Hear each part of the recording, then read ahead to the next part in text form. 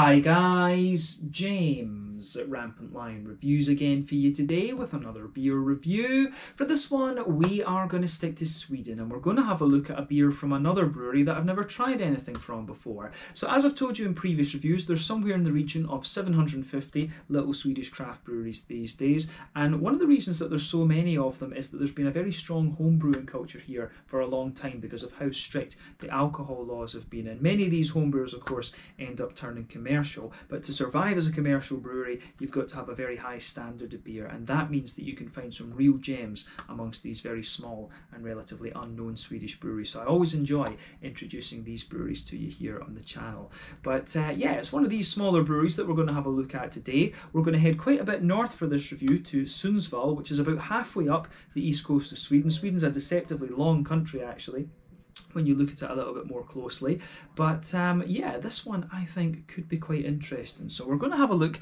at my first beer from Noisy Bastards Brewing Company. This particular beer is called Lucious Loo. It comes in at 5.3% ABV, and this one is an IPA. Exactly what type of IPA it is, I'm not 100% sure, but I'm sure we'll be able to figure that out when we have a taste of it. But yeah, this is one of two beers that you'll see me review from these guys over the next little while. So yeah, looking forward to seeing how this one turns out. Hopefully it's another good beer, and I hope that you guys enjoy my take on this one. Always nice to introduce very small and new Swedish breweries here on the channel. A special shout out and thank you in this review to Håkan, who very kindly sent me these beers down from Sundsvall. These reviews have been delayed quite a little bit actually, so I do apologise to Håkan for that. But you know, first off, I couldn't find information on the breweries. I wrote to them. They took a little bit of time to get that information to me, and then I ended up with a load of work both from university and from work itself. So I just, you know, ended up not getting around to these ones, and they kind of got pushed to the back of the fridge a little bit. So I'm glad that I'm finally getting around to reviewing these beers for you. But he sent me 3 or 4 different beers from the Sundsvall area, so you will see these appearing over the next little while for sure. But make sure you check out Håkan on Instagram. His handle is 6 as in the number Longstreet Beer Cellar, and he's got some really nice pictures there. Massive beer geek, and again it's really cool to have followers like him who help me review some of their local beers. So Håkan, big thank you to you for making this review and the other Sundsvall reviews possible. So yeah, I'll put the link to his Instagram in the video description for you below as well. That probably makes it a little bit easier. But yeah, let's crack on with this review then and see how we get on. So as always with my reviews, I'll tell you a little bit about the brewery before we taste the beer. If you want to get straight to the tasting, just fast forward. All the usual links are in the video description below. That's the brewery website, the link to my other reviews that hopefully I can do in the future from Noisy Bastards Brewing Company. I do have one more of their beers that you'll see at some point fairly soon, but there's all the usual social media down there. If you want to see more reviews, do please consider subscribing to the channel. The whole channel of course has a geography based tagging system, so you can go into the home page and search for beer based on country, city, state, county, province, prefecture, whatever it is you happen to be interested in. Do check out the playlists of beers from different countries. There is one there for all the Swedish beers that I've reviewed for you. That's constantly being added to, and as always, please do get in touch and let me know some of the other beers and breweries that you guys would like to see me review. It's always great to hear from you guys that are watching the videos, and the support that you show the channel is hugely appreciated. So anyway, on to my brewery notes then to tell you a little bit about the brewery. So Noisy Bastards Brewing, as I've mentioned to you already, are based in Sundsvall, about halfway up the Swedish east coast. And the company was founded back in 2018 and released their first beers in 2019. But the two founders of the brewery are Isla Javuzal and Olle Groth, and they apparently got into beer while they were living in England, and there Isla was working as a drama teacher while Olle was working as a sound and lighting engineer. And when they returned to Sweden they continued this work, and they worked with disabled kids and adults. But the other thing was that when they came back to Sweden they found that the beer selection just wasn't what they were used to compared to what they had in England, so they decided to fix that by brewing their own beer. So they're both self-taught, and they basically learned from a lot of different books over the last kind of 15 years or so, and they say that they enjoy IPAs, imperial stouts, and more recently they've been getting very into their sour beers. But at the moment they're producing around 10 to 15,000 litres of beer per year, but this will increase quite soon because they've secured a new 1,000 litre brew kit, so probably their output over 2021 will be a little bit more depending on how things are going with the whole COVID pandemic, of course. But they also run a home brewing supply shop and a Folköl shop as well. For those of you who don't know and are watching from abroad, Folköl in Sweden is a beer that is 3.5% and below. That means it can be sold in the supermarket rather than the state-owned monopoly stores, the Systembolagets. But they also had a pop-up bar in Sundsvall as well, and this was selling the Folköl and the non-alcoholic beer, and it went very, very well, and they were planning to establish this properly, but then the COVID-19 pandemic hit, so that is going to be delayed a little bit. So hopefully that turns out they can fix that up maybe next year or something like that. It would be really cool to see them do that. Maybe I can go and visit it when I make it up to Sundsvall, of course. But as of April 2021, when I'm filming this review for you, these guys have produced around 16 different beers. There's a fair few different styles in there. But like I said, these guys are a very kind of small scale brewery, and you know, they're just tinkering and experimenting with lots of different things, and that's kind of what you would expect if they've got a home brewing shop as well. But yeah, the name of course is taken from the fact that these guys had worked in, you know, productions and things like this, you know, Noisy Bastards. So yeah, it's kind of derived from that, the whole performances and sound and lighting engineering and stuff like that. But yeah, that's all I can really tell you about Noisy Bastards Brewing for the moment. If you want to learn more about these guys, you can check out the brewery website. You can follow them on Facebook and Instagram to keep up to date with all the latest goings on, and you can of course check out the Rate Beer, Untappd and Beer Advocate pages to learn more about all the different beers that these guys have done. So yeah, let's crack on with this one then and see how we go. So I'll just let you have a little look at the artwork on this before we open it up. There you can see it is pretty cool actually. I have to say, it's a little bit Tim Burton-esque almost. But yeah, maybe just a slightly different style, but same sort of vibe, I guess we could say. There you can see on the side, this is the Noisy Bastards Brewing Company. Somewhat's a paper label this, and the bottle is sweating a little bit after we've taken it out of the fridge. But it says on the side here, welcome to the world of Noisy Bastards Brewing Company. You're now holding an IPA brewed with love, caring and a huge amount of tropical hops. Stay noisy, always brew beer and never stop the beer revolution. So yeah, looks pretty cool actually. Plain black bottle cap on this one, 330ml bottle. But yeah, looks very nice. And again, a huge thank you to Håkan for making this review possible. So yeah, let's get this guy out and we'll get on with the tasting then. A 5.3% IPA of some description. It says it's got wheat in it, so malted barley, malted wheat. Maybe it'll be more of a West Coaster. Don't know, we'll figure that out when we taste it. But yeah, the Lucious Loo, 5.3% ABV from Noisy Bastards Brewing Company in Sundsvall on the east coast of Sweden. Let's get this guy out and into the glass. Yes. Oh, it smells nice. It does smell quite nice. Yeah, we're getting a wee bit ahead on this one. This beer has been sitting in the fridge for a little bit. I will tell you, you know, it probably is not in its prime. I won't, because as I say, they got pushed, the beers that Håkan sent me kind of got pushed to the back of the fridge by other things. But yeah, it's just nice to be getting them out here just now. But yeah, it was pretty nice. So as you can see, the head on this one is a little bit bigger, just probably because it's bottle conditioned obviously, and it's been sitting for a little while. But that's a lovely finger and a half of a frothy, I would say, cream coloured head on this one. There's one or two big bubbles sticking towards the side of the glass in this beer, a few little ones going up towards the bottom of that head there, but you can see the head is just starting to kind of calm down a little bit. But yeah, in terms of colour, this beer is pretty crystal clear, and I would describe that as just quite a rich yellow. It actually looks a little bit like a kind of Pilsner or something, to be honest with you, but you can smell when you open this beer up, you can smell the hoppy characters coming out of this one. But it looks very, very nice. There is a wee tiny hint of a natural haze to this one, and you can see little bits of particle and sediment kind of floating around. But otherwise, pretty clear. This one is pretty damn clear. So yeah, nothing too untoward about the appearance of this one, apart from just exactly how clear it is. But then again, there's not actually so much sediment sitting on the bottom of that bottle there, so maybe it is just clear. So if it's clear, that might indicate that it's more likely to be a West Coaster rather than anything else. But yeah, lovely looking beer, this one. Nothing madly surprising about its appearance. So let's take a closer look at the aroma and just see how we get on. This one should be interesting. Oh, that does smell quite nice actually. So it's still in pretty damn good condition going by the aroma, actually. Yeah. So the malty base of this one, we'll do it as we always do, malt, green component, then fruits. So the malty base of this one, I think, is quite nice. You can smell a lovely sort of smooth, white bready element out of this one.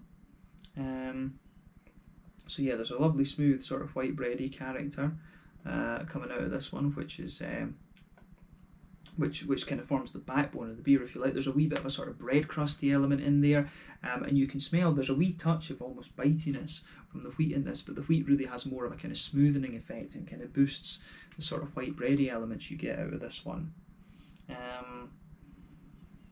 So yeah, at the back of the nose you get a wee bit of the wheat, as I say, but then you've got a lovely smooth, just white bready character, a little bit of a kind of bread crusty sort of thing going on, and there's a few wee brown sugary elements in there as well. I mean, there's a wee bit of a kind of, there is a touch of a sweet caramel to it, there's a wee bit of a more kind of biscuity, McVitie's digestive sort of thing, yeah, it smells interesting. I do think it's maybe a bit of German malt, and I wouldn't be surprised if there's a wee bit of like a Maris Otter or something in this one. There's just something about the aroma in this. It's got, as you smell more of it, it gives you a little bit of a kind of brown bready element, so I would not be surprised if there's a wee bit of a Maris Otter going on in this one, and perhaps potentially a little bit of a Munich malt in the backbone as well. There's something a wee bit German about it and a wee bit English. So yeah, food for thought with this beer, definitely. So yeah, white bready backbone, a little bit of bread crust in there. As you kind of get further into the aroma, you get a wee touch of a kind of wholemealy bready sort of thing, some sweet caramel in there, wee bit of biscuit, and you can also smell pardon me, a little bit of bitiness from the wheat as well. But yeah, on the hoppy side of things then, so green component for me in this one, there's a teeny little bit of earthiness in this one, absolutely. You get a nice floral aromaticity out of it. I wouldn't say it's madly pungent in terms of floral aromaticity, and it's not overly spicy either. It feels like a more kind of deep floral aromatic note that you're getting out of this one. But yeah, it certainly works for it. But on the grassy side of things, it does have a wee bit of, there's a wee touch of zestiness to this beer for me. You do get a wee bit of a grassy zestiness out of this one. But yeah, it doesn't smell as if it's going to be a crazily bitter IPA, this one. But again, remember, I've had this beer a little bit, so potentially some of the bitterness might have dropped off with this one. We need to keep that in mind. But yeah, it still smells as if it's in nice condition as it stands. But yeah, the green component of this one is pretty nice. Little touch of earthiness, some nice deep floral aromaticity to it, and a little bit of a grassy, zesty character. So all things that you would kind of expect from an IPA. Going by the aroma of this one, I feel that this might be a slightly, a kind of lower bitterness, modern take on the West Coast IPA. That's the sort of vibe I'm getting from this one. But yeah, on the fruity side of things, it is quite it's quite interesting actually. There's a few things going on here. So I do get a little bit of there's a bit of a kind of oily mango out of this one, for sure. Some kind of pineapple-y elements as well. I'm a bit confused. I don't know what hops it would be that would be in this one. I'm a bit confused as to what it could actually be. I always like playing guess the hops with these beers, of course, but it's getting increasingly difficult these days because of all the different hop varieties that are out there. But yeah, the fruity side of this beer is quite interesting. It's got a good balance between the tropical side of things, and it's got a wee bit of a kind of citrusy zest to it as well. So for me, like I said, there's a wee bit of a mango-y note to this one. I do get a little bit of a lighter sort of apricot-y element underneath, wee bit of pineapple, and I'm trying to figure out if there's a bit of a kind of, I'm just wondering if there's a wee bit of a tangerine orange in there, like a little bit of mosaic or something. And there is, for me, there's a wee bit of a kind of lemon limey note to this one as well. So something tells me with the lemon limey notes, it could be a little bit of Motueka, or Equinaut would be the other one, or with the mango in there, it could be a bit of Citra.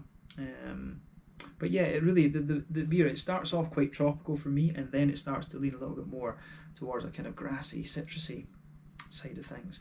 So yeah, the aroma of this beer is pretty interesting, I have to say. It smells to me as if this beer is going to be like a West Coast, like a more modern take on the West Coast IPA with a lower bitterness.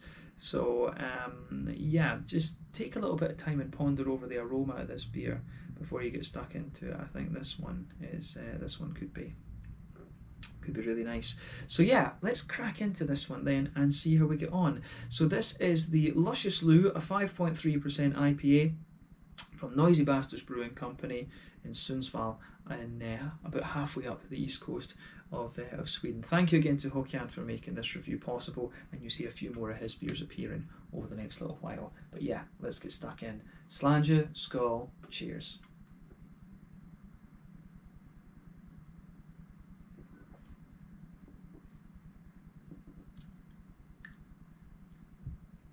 Oh yeah, absolutely more of a West Coast IPA, this one, and it does have a wee bit more bitterness to it in the flavour than it would reveal in the aroma actually. But yeah, it's slightly less bitter than some of the kind of old school West Coasters that you're going to come across, but that is pretty solid. I mean, as I say, this beer is not at its freshest at the moment, and that's my fault, but it still gives a very good account of itself. So yeah, this is nice. Thumbs up to Noisy Bastards Brewing Company for this, absolutely.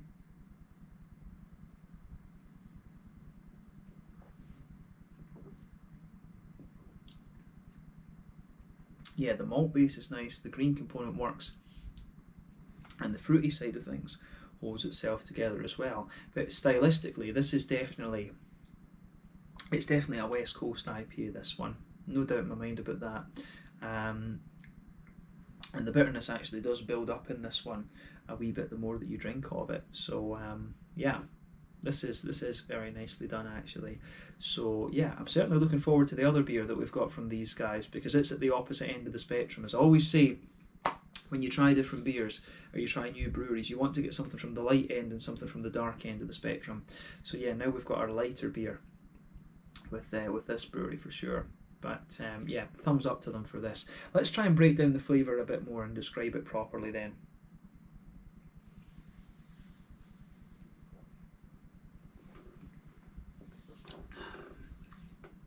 So yeah, straight away with this beer, you can feel a nice little bit of that kind of smooth white bready quality just blanket in the middle of your tongue. That forms the backbone of the beer, so middle third of your palate. If you go towards the back of that middle third of your tongue, you get a wee bit of a kind of bread crusty element there, and as you move further forward into the front half, you get it on the kind of front edge of the tongue too, but a nice smooth white bready element sitting in this beer for sure.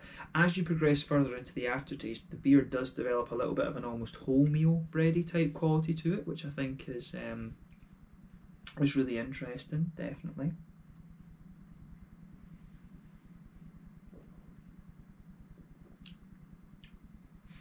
And yeah, I do wonder if there's a wee bit of there's just something that tells me there's Maris Otter in this beer. I could be wrong, but there is just something that's telling me there's a wee bit of the Maris Otter in this, because you get a wee bit of that brown bready note, and the way that some of the biscuity elements coming out of this too are just really familiar. The beer does have a degree of crispness as well, like on the back half of that middle third of your palate, you get just a wee bit of a dryness to the beer, and that's sometimes an indicator that there's a wee bit of Pilsner malt in there. And it's quite a nice technique. There was quite a few breweries putting a bit of Pilsner malt in their New England IPAs here in Sweden. And that was maybe about 2 years ago or something now, but I liked that. I did enjoy having that slight crispness to the beer. But yeah, you will notice on that back half, the middle third of your palate, this beer just gets a wee touch drier the further you go into the aftertaste. But in the dead centre of your palate, sitting on top of these kind of brown bready things, you do get a little bit of a kind of concentrated kind of brown sugar thing there, and as you move further out from that, it becomes a little bit more kind of biscuity, and it becomes a wee bit more sort of biscuity and like McVitie's digestive like. So yeah.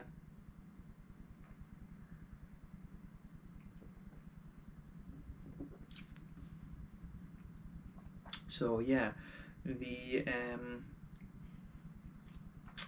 kind of the brown sugary elements that you get out of this one are quite nice. But as I say, just the type of biscuity notes that you get out of this. It could be aided by the Pilsner malt, of course, if that is in there. But yeah, there's definitely a bit of a sweeter concentrated brown sugar in there. As you move further out from that, it gets a wee bit more biscuity and caramelly. And then as you reach the very edges of the tongue, particularly towards the back of that middle third of your palate, it does have a bit of dryness to it. So I think a bit of Pilsner malt, a bit of Maris Otter, and maybe something else. The thing I said about Munich malt, just going from the flavours you get out of this one, I don't think so, because Munich malt will give you a lovely smoothness, whereas the malt base is a little bit sort of clean, if that makes sense. It feels a little bit clean and creamy, but this beer does give you just that little touch of booziness that you would want from a West Coast IPA as well. So yeah, it's very well done, this beer, actually, in a lot of ways. So yeah, if you want a properly kind of more old school West Coast IPA, then I think this one works, but it's got a wee bit of the English vibe to it and a wee bit of a kind of German thing as well. So yeah, I like this. I do like this one. But yeah, on to the back third of your palate then. So on that border region between mid third and back third of your palate, you get a little bit of a slightly thicker bready note in there, a wee bit of a kind of grainy note to it, and then on the back third of your palate, there's a little bit of a smoother kind of element there. You can feel a little bit of a smoother white bread there, and a wee bit of wheaty bitiness at the very back of the palate. But sitting on top of that back third of your tongue, you can feel just a little bit of the yeasty note kind of coming out. So pardon me, as you come from the back of your tongue moving forward, you can feel the flavours gradually condense down a wee bit. Then as you move into the middle third of your palate, they feel kind of quite squashed together actually, but this is a very clean and kind of crisp West Coast IPA for me. But it works, it really does work. Onto the hoppy side of things then. Back corners of the palate, there is a good little touch of earthiness to this one. As you move further forward, the earthiness fades away quite quickly, but this beer actually does have a wee bit of a kind of pine resin-y sort of thing to it. You know, it has a wee bit of a pine resin-y sort of thing to it and a bit of floral aromaticity. So I wonder, could there be a wee bit of Chinook in this? Or I think Columbus, it has got a wee bit of the spiciness you'd expect of Columbus in it, but there is a bit of depth to this one too. So maybe Chinook and Columbus as the early edition hops in this one. And remember that West Coast IPAs, they are more dependent on you know, having an early addition component as well, because that's when you get all the bitterness. There's a gradual trade-off over the course of your wort boil, where in the early stages, if you add hops on, that's going to give you the bitterness, but as you go progressively through the wort boil, it tends to favour more. It tends to favour a little bit more kind of flavour and aroma, if you like. But a West Coast IPA like this is going to have a boil of like 70 to 90 minutes, something like that. So yeah, bear that in mind with this. The wort boil also affects the colour of your beer because it caramelises the sugars and things a little bit more. So yeah, wort boil is a very important time in the beer brewing process. So but yeah, this beer for me, as I say, there's a little bit of a kind of floral spicy note sitting on top, so maybe a wee bit of Columbus, but then underneath you've got a wee bit of the pine resin too. But round the front curve of the palate, a little bit of that floral note lingers there, but you've got a nice kind of grassy, slightly zesty quality coming out of this too. So that covers the green component for me. This beer does have a fair degree of bitterness to it, so I need to think about that, exactly what the IBUs could be in this one. But yeah, on the front third of your palate then, let's look at the fruity side of things. So border region between front third and middle third of your palate, again there's a wee bit of a bready build up there and a bit of bread crust, and the base of that front third of your palate, there's a bit of a sort of smooth white bready element to it. So yeah.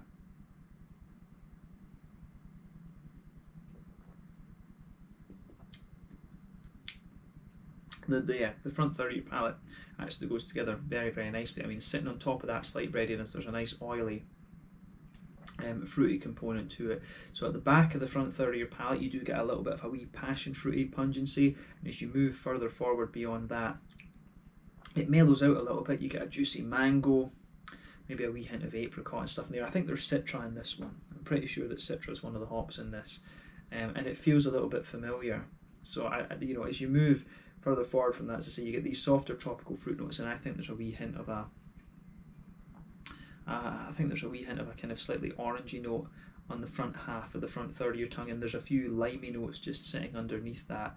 So yeah, front half of that front third of your tongue is a little bit more light, tangerine orange, wee bit of lime in there, and yeah, the bitterness and things kind of helps spur that on a wee bit. So I think Citra, a bit of Mosaic, and then I think Columbus is the bittering hop in this one. So yeah, maybe Citra, Mosaic, and Columbus in this. There's something quite familiar about this beer, and it just feels quite old school in a lot of ways, but it certainly works, and you can tell this is an absolutely solid West Coast IPA, and I'm sure when it was in its prime freshness it would have been even better than it is, but I think this is pretty damn solid actually. It's got everything you would want from the West Coast kind of sub-style, if you like. So thumbs up to Noisy Bastards for this. It's worked out very, very nicely, and Håkan, you picked me out a nice beer. I can see why you were keen for me to have a wee go at this one.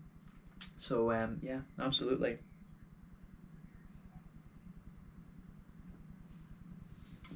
But yeah, on the mouthfeel side of things then, I think we can round off the tasting section of the video there. We've covered it quite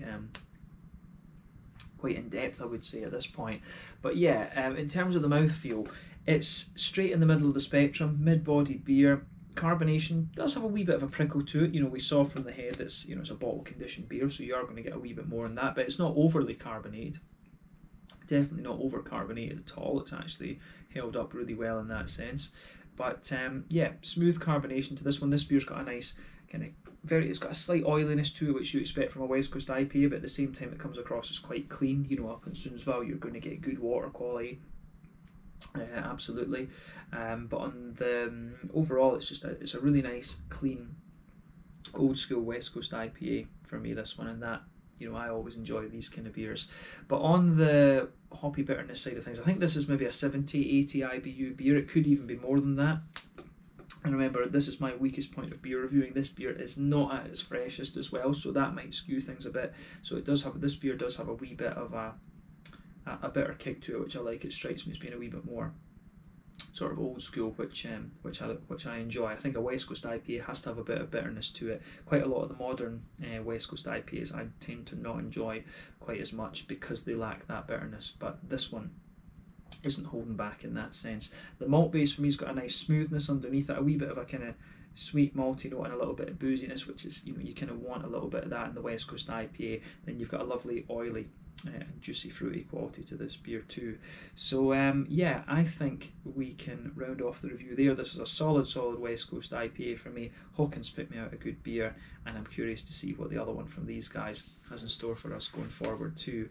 So yeah, let's finish it up there. So this was the Lucious Loo 5.3% West Coast IPA from Noisy Bastards Brewing Company in Sundsvall on the Swedish East Coast. It's a really solid beer, this one, and I tell you something, for a 5.3%er, it just didn't pop into my head earlier, is that this beer, for a 5.3%er, it does have a fair little bit of kick to it, actually. So the level of flavour you get out of this for a 5.3%er is pretty damn impressive too. We need to say that about this beer also.